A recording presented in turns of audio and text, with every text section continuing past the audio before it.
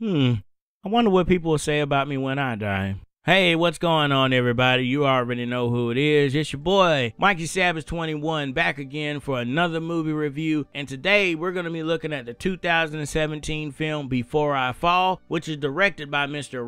Russo-Young and stars Zoey, Deutch, Halston, Sage, Logan, Miller, Kian, Lawley, Jennifer Beals, Diego Boneta, and Elena Kampouris. Now, I had the chance to see this film on Thursday. It was double feature night for me, and I got to see Kong Skull Island right after this one. So this was a good warm-up film. Now, getting into the basic premise of this film, the premise is you have this girl named Samantha Kingston, who's played by Zoey Deutch. And she's a high school senior, and she seems to be basically living the last day of her life over and over and over again until she essentially gets it right. And then on top of that, she has to figure out why she died. And that's basically the premise of what we have here. And what I really liked about this film is, right off the bat, I didn't expect much from it. Like I said, this was just a warm-up film to see the big film, and I didn't expect much out of this because I was like, it is what it is. And I will go ahead and let you know before I give my review and my opinion on this, I did not read the novel Before I Fall by Lauren Oliver, but after watching this film, I'm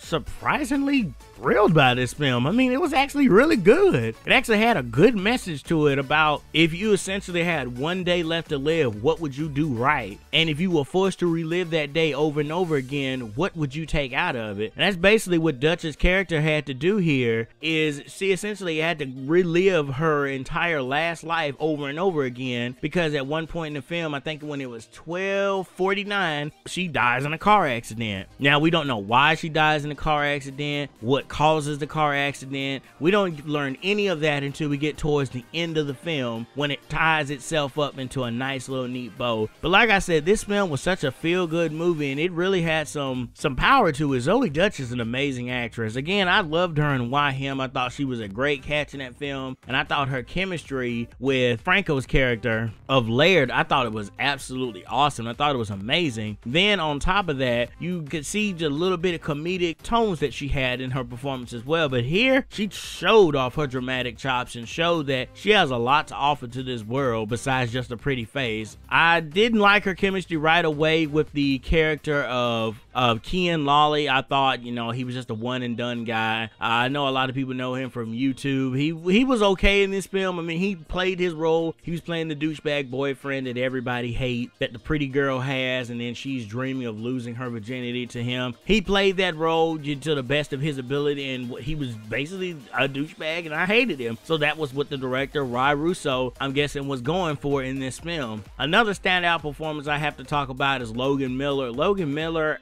I didn't see too much of him in the trailer of this movie when I did see the trailers, but he was a real catch in this film, and it seems like this guy, Russo, was pulling from a lot of the former Nickelodeon and Disney stars here, because a lot of these cats and kittens basically started out on Disney Channel or Nickelodeon. So that's what I really liked about how he was just trying to get the best he could for this talent. And again, I thought Logan Miller, I thought his relationship with Zoey Deutch was so sweet and romantic. We've all been there before, where we're like the best friend and we grew up with this girl and we have a crush on her and we want to do everything in our power to be in a relationship with her, but she is this popular girl and we're at the bottom of the barrel, so we're like, we're gonna do anything and everything we can to impress her. And then sometimes it works out and sometimes it doesn't work out. Another person I want to spotlight in here is Halston Sage. When I saw her on film, I kept thinking to myself, what movie, what show was she in? And I was like, oh, that's right, How to Rock on Nickelodeon, which I love that show. They should have not canceled that show. I actually love Symphony and I love the adventure she went through. But what I really liked about Halston Sage is, again, she played the, you know, stereotypical best friend who's like always mean to everybody. She's the popular girl, but on the inside she's dying and she's hurting and she's really just talking about people because she feels insecure about her own needs and what she's going through. I like her relationship with Zoey Deutch. We got to see a good back and forth between her, because there's one scene that actually happens inside of a car and she just like played that role role up so well. Zoey Deutch just like unleashed everything on her, and basically was saying what we in the audience were thinking, and to see it coming to fruition was so awesome. So as you guys can tell, basically for me, I really didn't have much of negative experience with this. I thought this was actually a really good book adaptation. Now, there were some things here and there that I was just like, okay, we're going down this road again. Like, again, with the stereotypical douchebag boyfriend. We have the girl that everybody picks on because she's different. And then you have the daughter who doesn't have the best relationship with her mom or with her dad or with her little sister. But like I said, by the time we get to the end of that film, I really cared about every single one of these characters, and I cared about the journey that they went on. And again, the message behind this film is so impactful and so powerful. I really recommend you give this film a chance. Like, seriously, give this film a chance. I'm honestly gonna give this film on a scale of 1 to 10. I'm giving this film a 8 out of a 10. I thought it was a real great watch. Thank you so much for watching this video. Remember to check the link in the descriptions below. Remember, I always have links so you can go pre-order these movies ahead of the time. So if you've read the book and you've seen the movie and you're excited and you want to go ahead and get a jump start on getting that DVD and that Blu-ray combo, then make sure you use that Amazon link in the description below to pre-order it early. Thank you as always, and I hope you all have a blessed day. Peace out, y'all.